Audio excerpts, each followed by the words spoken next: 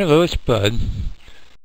This is in no way a comprehensive view. This is just a quick look at Pattern Editor to get an overview of some of the things that can happen.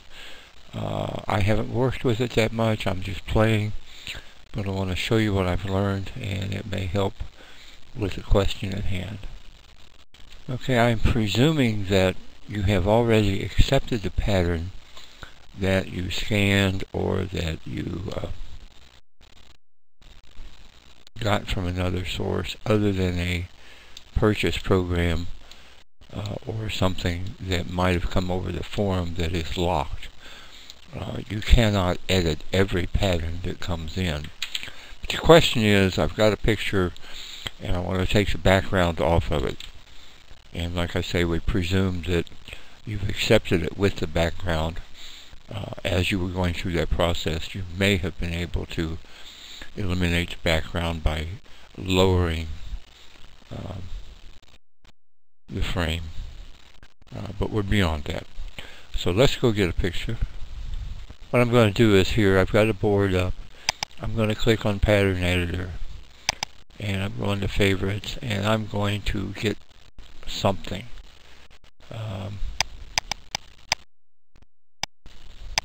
I've got to pick something, so I'll be right back. Okay, here's a portrait of a person. Now instead of dragging it over the board or anything, I'm just going to double click and I'm going to bring it up within Pattern Editor. And I'm going to bring this thing down to size. Okay, I think we can see all the essentials. And what first question was, is okay, I want to get rid of this outer area, the box around the picture. What do I do? Well, I'm going to click on the magic wand, and I'm going to click somewhere in this green area, and it outlines all of the green area in this case. We're lucky in that the background is solid. Okay, so now what I want to do is I want to go use my tools. And right now I don't see them. Hold on. Staring me right in the face. They're right up here. Okay, I want to use this. And right here is the height that it's dealing with right now. And I want it to go away, so I'm going to click on that so I can change it. And I'm going to change it to 0. But I'm going to use this paint can, and I'm going to come down here. And I'm going to click, and bingo, the background is gone. Now I have a problem, or a potential problem. I don't see it there. Okay, I guess there is no potential problem there. And if it's clean with no dots or anything on it, I've done just that. Now I also have the ability to come up to Filter and raise and lower this figure. Smooth it, blur it, denoise it, quantize it, whatever. I have to be careful because some things, if I do it, may not be the best thing in the world. To get out of this with the dotted line now, what I have to do is come back over here to this box to the left of the magic wand, is what I found. Click on it, and then click into my picture, and I'm back to the way I am. Okay, that's quick and easy. Let's take another picture and see what we can. Oh, well, let's finish this. As I get out of this, I can either go to File and save this, and I would save it as Dicky-1 in my patterns wherever I want my patterns.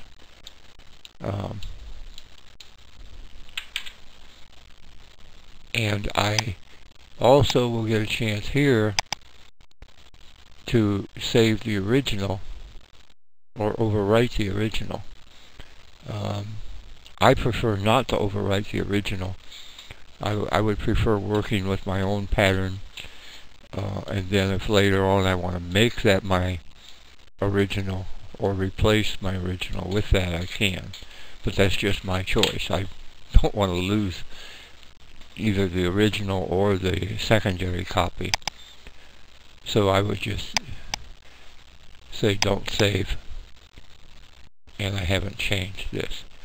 Okay, now let's go get a different picture. A little more complicated. Okay, here's a picture of Jesus and a lamb. Okay, now this one's more complicated on the background, but basically what I want to do is I want to leave this hill here, if I can, and I want to leave this,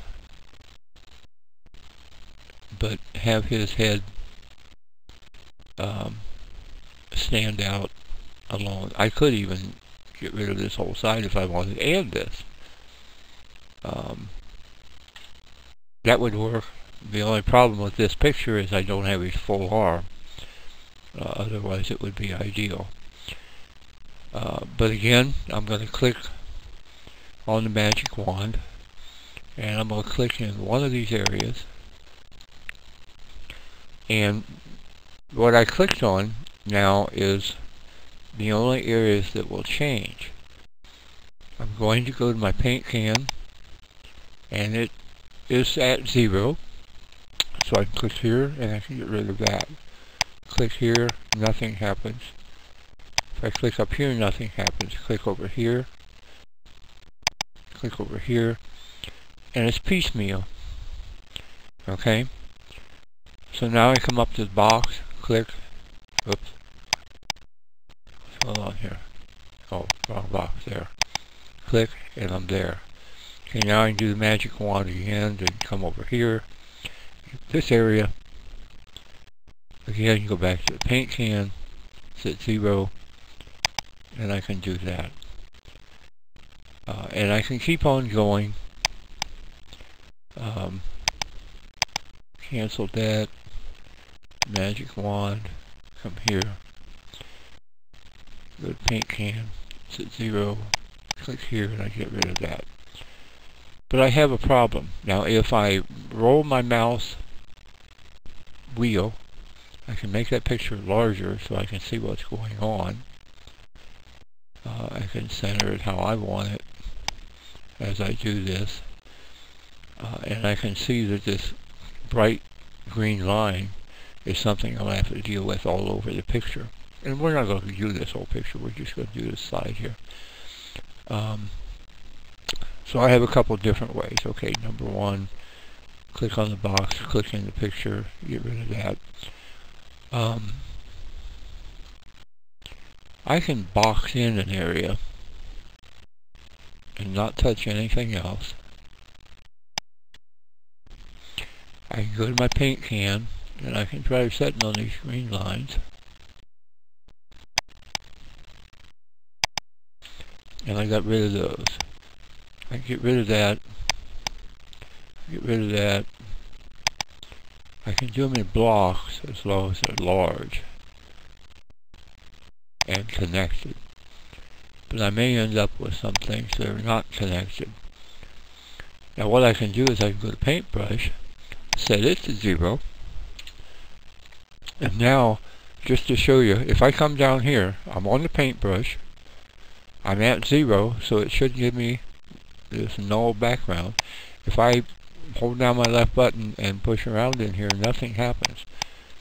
Okay, same thing with the right button, so it's not doing anything here. But if I come in this box and hold down my button, I can just erase this just by moving back and forth and keeping the button held down, and I can clean that area.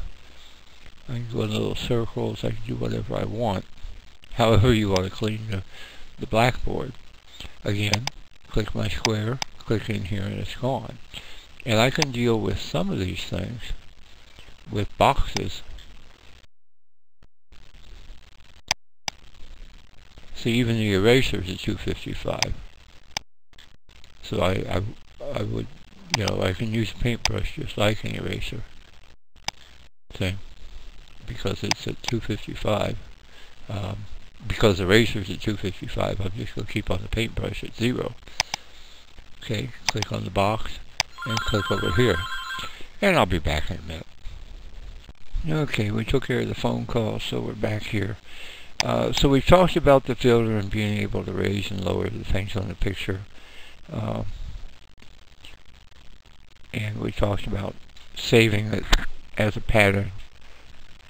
And I save them to my own special files. You do not have to save them right back into the pattern library. And you'll still have them from that standpoint. Or you can save it back. But I want to show you one of the things that can happen and what we can do. If I click on the, let me do this again. If I click on the filter, click on raise and lower this, I can actually accidentally remove a lot of his hair. Okay? I didn't mean to do that. I can cancel it, but if I say okay, it's there. And, you know, I may think I'm lost, but I can come up to edit and click on undo and get rid of that. And I can do multiple clicks on undo to step back to get me where I want to be. So that is just a quick look at Pattern Editor. I hope that helps.